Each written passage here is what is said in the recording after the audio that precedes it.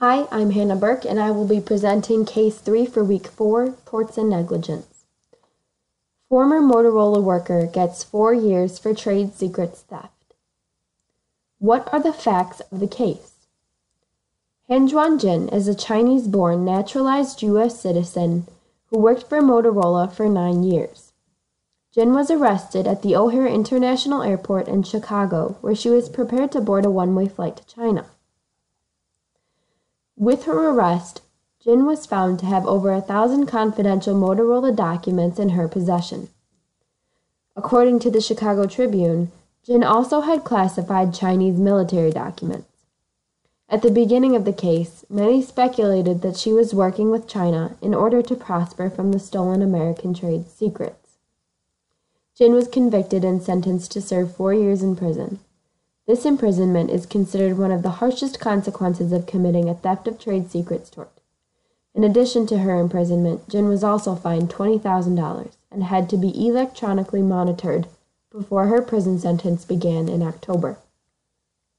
What crime or crimes did the court say were committed by the Motorola employee? Jin committed the tort of theft of trade secrets. Quoted from the article provided, prosecutors alleged she was part of a much broader Chinese-run industrial spying effort that posed a threat to the country's economic prosperity. U.S. District Judge Ruben Castillo said Jin had conducted a purposeful raid to steal technology. Though the severity of her crime was rather high with respect to torts, she was acquitted of economic espionage, for there was not enough evidence to prove she was working to help the Chinese government benefit from her theft. What possible tort claims could the employer bring against the employee? The primary tort claims that Motorola, the employer, can bring against Jin, the employee, is theft of trade secrets and conversion. Jin intentionally stole intellectual property.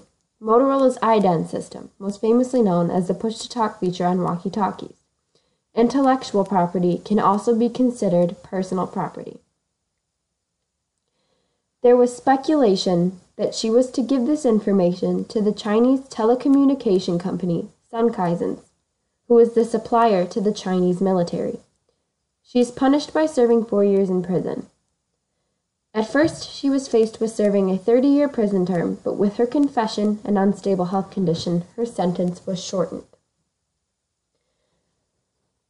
What possible tort claims could the employer bring against the company that was buying the data from the Motorola employee?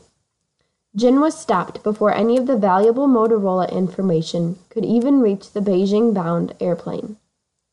Had China received this stolen information, Motorola could have brought theft of trade secrets and conversion against Negligence. Why do you think companies are reluctant to tell the public that they have been robbed of digital property?